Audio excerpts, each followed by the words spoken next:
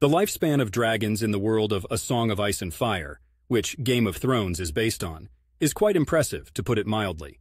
There's no definitive expiration date listed for these magnificent creatures in George R.R. Martin's texts, likely because they're quite rare, and let's face it, dragon healthcare records from medieval times are a bit lacking.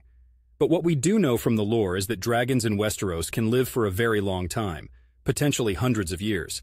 The most straightforward example of draconian longevity comes from Balerion the Black Dread, Aegon the Conqueror's legendary beast.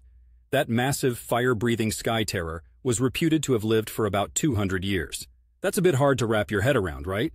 Imagine having a pet that could stick around for a couple of centuries, witnessing the rise and fall of empires. Well, if you forget about the whole burning cities to the ground part. But like all living creatures, dragons do eventually die, whether from the passage of age, sickness, or more likely, the pointy end of human intervention. I mean, a dragon doesn't just keel over while chasing its tail. They typically go out in a blaze of, well, glory might be too romanticized for a dragon's last stand. So, if you're a dragon rider or just an enthusiast within the realms of Westeros or Essos, take comfort in knowing your fire-breathing friend could outlast several generations of your family. That is, if they aren't skewered by a lance or taken down by another dragon.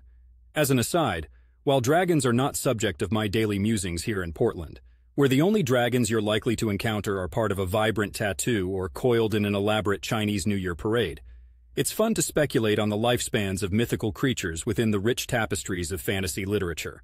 Remember, fantasy mirrors life in that it's unpredictable and full of unscripted moments. So, the life expectancy of a dragon is really up to the whims of the writer who created them, or the archer aiming for their underbelly.